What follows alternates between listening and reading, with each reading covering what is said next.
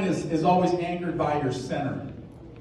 You know, so Dougie Smith, man, I'll tell you, I don't think in all my years as a coach I've ever met a kid, I should say a young man, that has the warrior spirit like you do.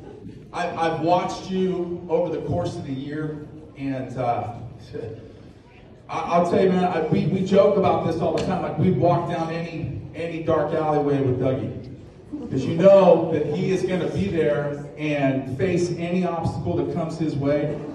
I'll never forget the Vanden game. You know, your shoe came off. And it was the greatest thing ever. So Dougie's running off the field, and the defensive line from Vanden was like,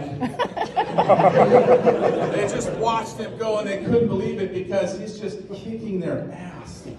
And it was just so awesome to see that moment.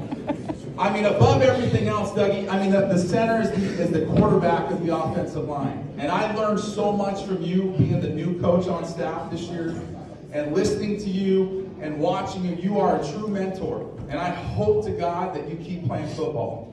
Because, brother, you have that warrior spirit, and that you can't coach that. Come on up, bud.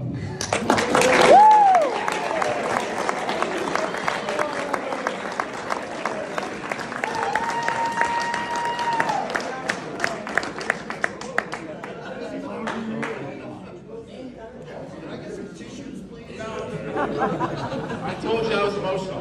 All right, Dougie, stay up here. Yeah, please stay up here. Okay, so the next young man I'm going to talk about is Jackson Phipps.